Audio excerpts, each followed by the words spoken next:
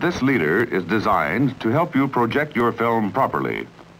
Is your picture in focus? If not, set your lens so that these lines are sharp and clear on all parts of the screen.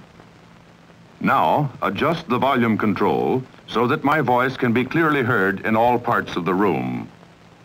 If the beep and flash were together, the projector is properly threaded.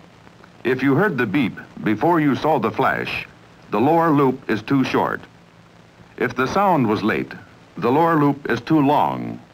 Here it is again. 5, 4, 3, 2, 1. The film is ready for screening. You may now turn off your projector.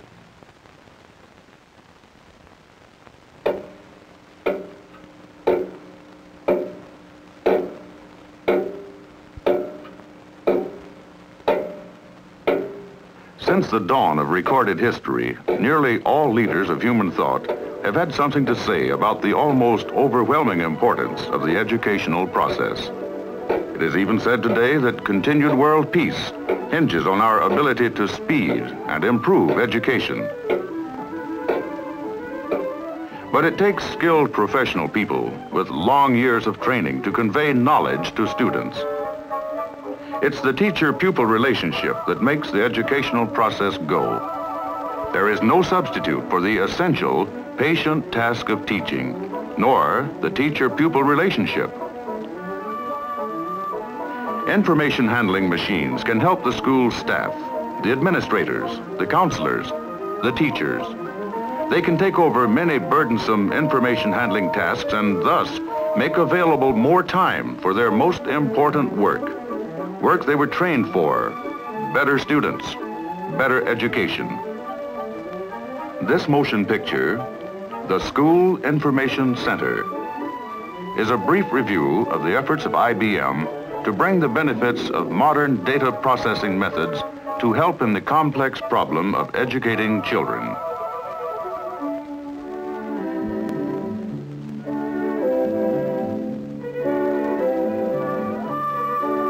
IBM's experience in providing and maintaining information handling systems in schools dates back more than 3 decades.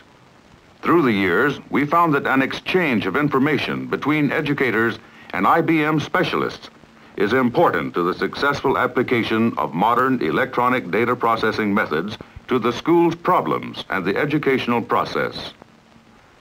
We conduct executive seminars specifically for school systems administrators to impart to them the principles of educational data processing. Some IBM men specialize in handling school information requirements.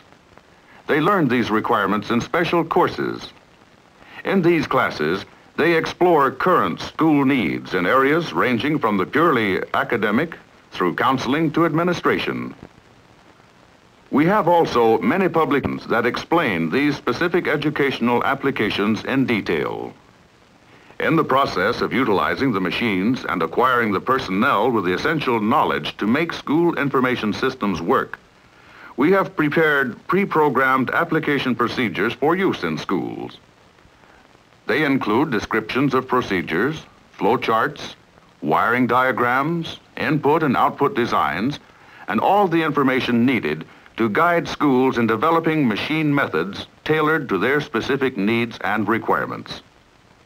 At this session, a school administrator is explaining the organization of his school system to a group of IBM representatives.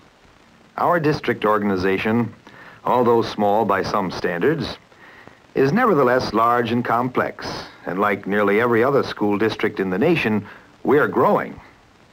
Our organization must be geared to growth and change. Our aim is to achieve logical growth and practical change based on facts, to make our school system perform its #1 job of educating all our children in the most effective manner possible. We find a constantly growing need to exchange and wisely use more and more information. We administrators must keep our Board of Education aware of the business details of our operation and also keep them aware of our educational progress. Everyone needs information. The Board of Education, the teachers, the counselors, the administrators themselves, the parents, and most importantly, the students need the best information that can be given them, for the success of the educational process is measured in terms of the school system's effectiveness in transmitting information, knowledge, and skill to its students. The process of gathering and using information can be vital to the total function of the school. Let's see how school information is handled by an IBM system. This is a card punch machine.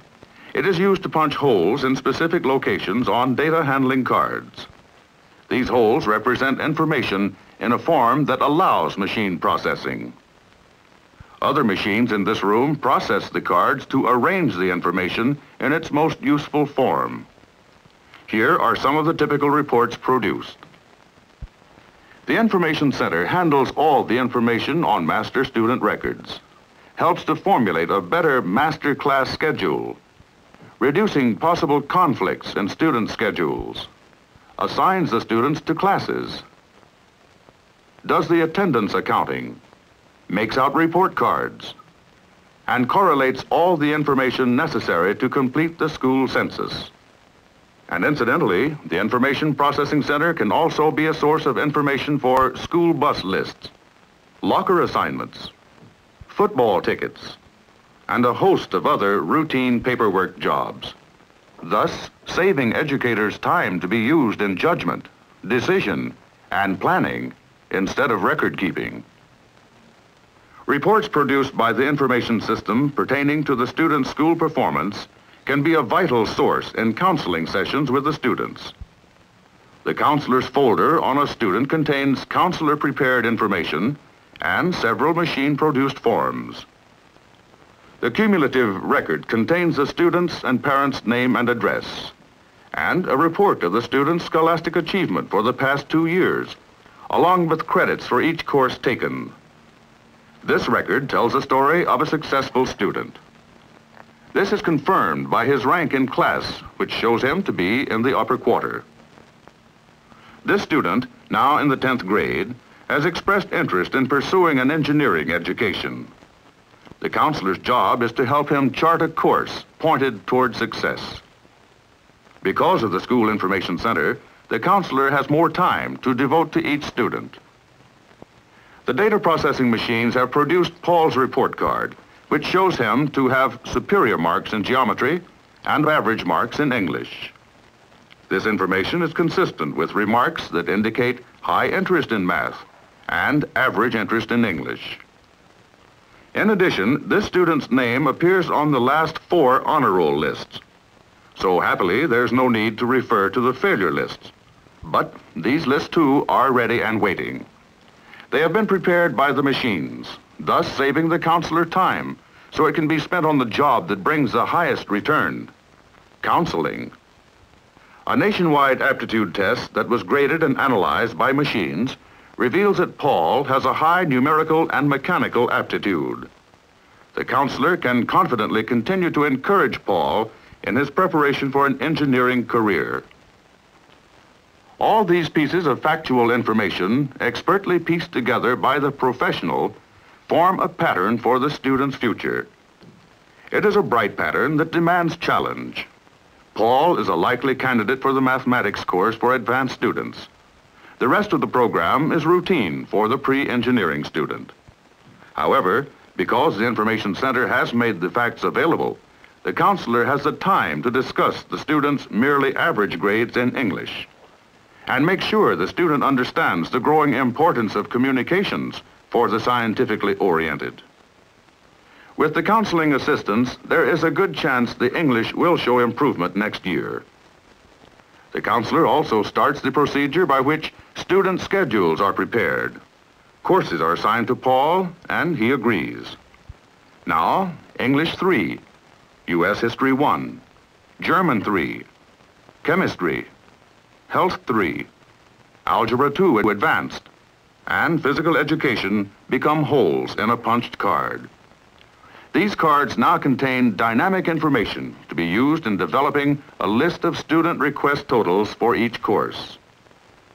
The master schedule is determined, and from this and the student's requests, A specific no-conflict schedule for each student is prepared on the school's information handling equipment.